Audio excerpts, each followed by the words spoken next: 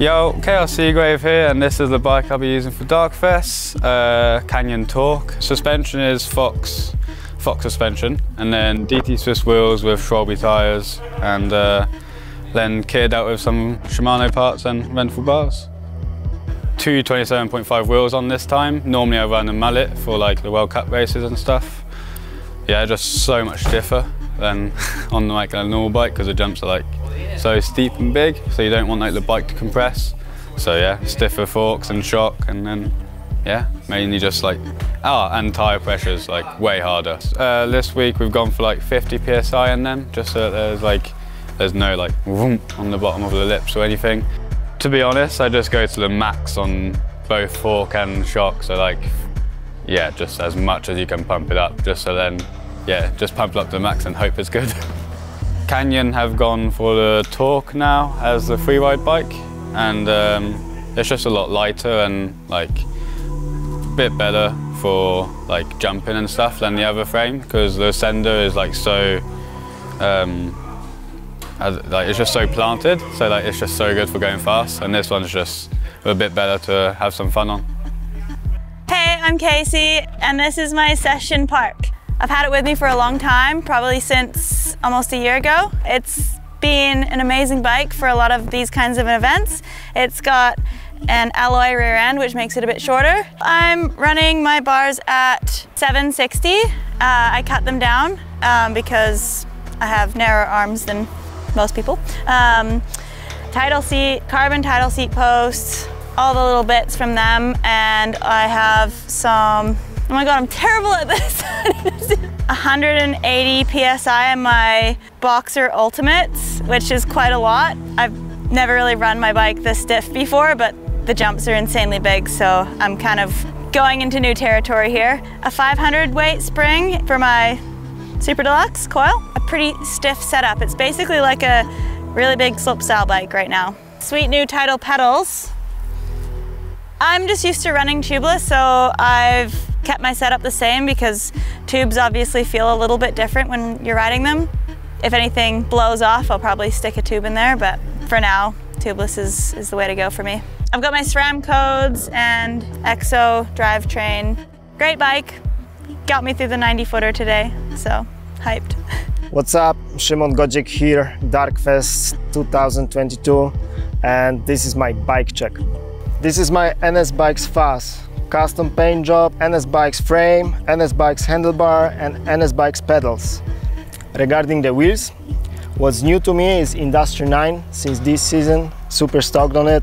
The wheels are carbon rims, Tubolito tubes in it, Continental Kaiser in the front, 26, whatever tire in the back, whatever I had at home. New Hope brakes, Hope cranks. What I love a lot, double rotors and reverse components to finish it. Last year on the Rampage I realized that my bike is pretty big, probably one of the biggest ones there, and I wanted to work on it and make it shorter. All-in suspension in the front, 200 millimeters travel with 240 psi in the ramp-up chamber, the token chamber, and 160 psi in the main chamber.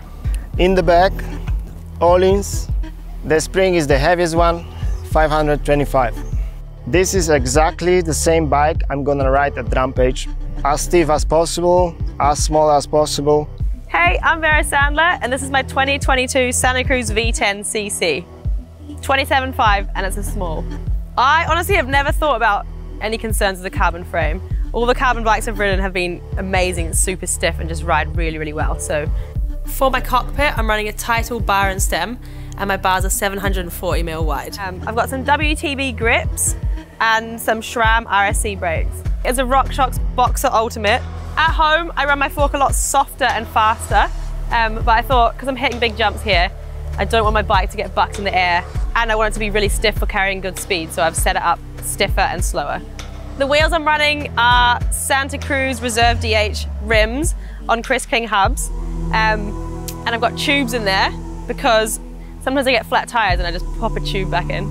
Hi everyone, Sam Reynolds here at Darkfest, and this is my special Darkfest custom NS Bikes Fuzz downhill bike. So as you can see, it's British racing green with a little yellow bit at the front and a stripe on the top. It's actually based on a Lotus 49 old Formula 1 car. If you check that out, or if you know what that is, it kind of looks like that, which I thought was quite cool, and I really like the colours.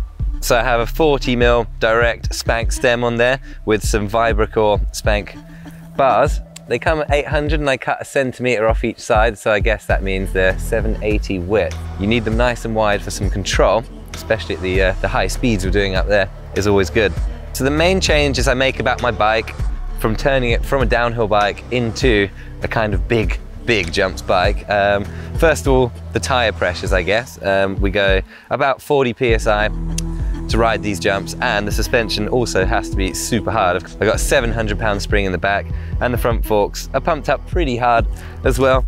Mainly actually, not even for the landings, this is for the takeoffs and the compressions that you wouldn't normally find on a downhill course. Here on the big jumps, you compress super hard, so that's why your tyres and forks and shock need to be super hard, so it doesn't affect you coming off the lip, because if your tyres folded under the compression, obviously you wouldn't be stable in the air, so that's why we run quite crazy pressures and hard suspension. And of course, if you land flat or deep, then you need it to be pretty hard as well. My wheel set is a Spank Vibracore set. We've actually got a 350 on the front and a 359 on the back. So actually the back wheel is a little bit stronger, just because sort of 9 times out of 10, if you break your wheel, it's normally the back one, so we can save a bit of weight on the front one.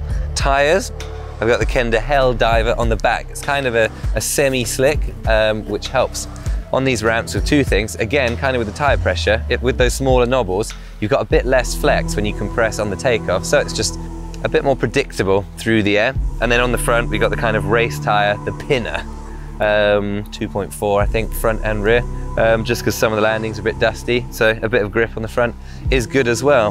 This is actually a 27.5 bike. A few guys here, I think, are running 29, only maybe 1 or 2, but 27 wheels are just a bit smaller and more agile in the air, and you can speed tuck better. Just a couple nice sort of bronze parts to kind of finish off the old school feel with the grips and the spank pedals.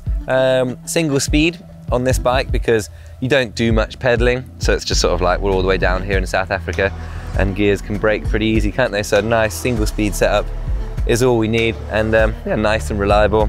We're not really looking for the lightest bike ever here because we're kind of flying miles through the air, so lightness doesn't really help you in any way because you get blown by the wind. So I've actually got super thick, heavy downhill tyres in the front and rear to help, because when they're spinning up, you can actually lean into whips way more, which is super fun because it kind of pulls you straight again, and it helps with the wind and just gives you a bit more control in the air.